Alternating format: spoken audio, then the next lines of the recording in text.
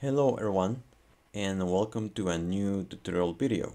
In this video I will teach you some tips and tricks that you can use for your own digital art, as well as witness how from beginning to end, how I create a portrait. Hope you get to learn and enjoy this video. Now let's get started. Hi everyone, my name is Carlos and I will be teaching you today. For this video, we are going to paint this lovely lady, and I will teach you in this segment how to paint skin using ClipStudio. I drew this picture based on a fashion photo I found online, and I will be taking some liberties along the way with the coloring. As you can see, I already painted the background. Usually the background is the last thing you should worry about. But to avoid having a white background staring you at the face all the time while you work, you can set up a layer underneath the line art with a darker shade. It will make it easier to work with lighter colors and it will make it easier on your eyes. However, to create a good background and to add mood to your illustration, you can always sketch how the background will look before applying any color.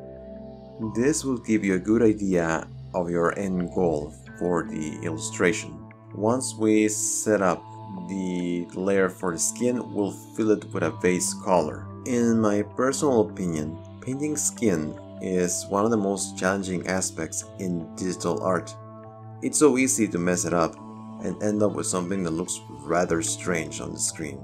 But even if that is your intent, you must be mindful of the light source and shadows. Once we fill the skin layer with the base color, we'll start to paint in the shadows using a darker shade.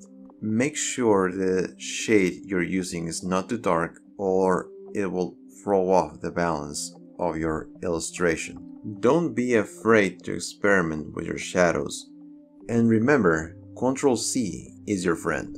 Don't worry about how it looks at first, because it will look very rough. But as you blend in more colors, it will start to look nicer. Also, you have to be careful about using pure white, as this will also throw off the balance of your illustration. But how do you blend the colors? Well, ClipStudio has a lot of options to create your own blend tools, from texture opacity to the amount of paint in the brush, allowing you to experiment and find your own style and something that suits your needs. Here is where you take full advantage of the pressure settings of your tablet. Continue to blend the colors until you are satisfied with the result you see on screen. Here for the lips, I used a very dark shade of red and worked upwards to lighter shades of pink and red for the highlights. Continue to blend until you're satisfied with the result.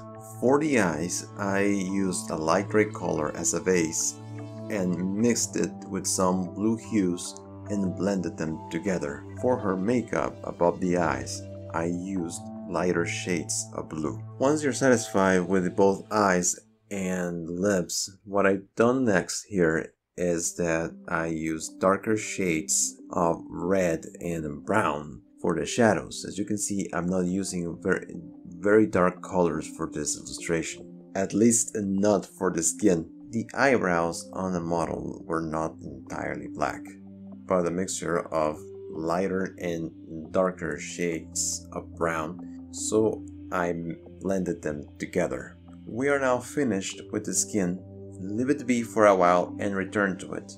Analyze if you can add or remove colors, remove shadows, or add some more in areas where you think they are necessary. Pay close attention to your thumbnail on the upper right side of the screen. If it looks good, you're on the right path. If not, you might need to modify the skin a little bit more. Remember to have patience, since at first it would not turn out as you want it to look, especially if you're just starting. But remember that practice in art does make perfect. And now we move on to the next part, the hair. Alright, this is it for this video, and I hope you like it, and stay tuned for part 2. Make sure to follow me on my social media and subscribe. See you all soon.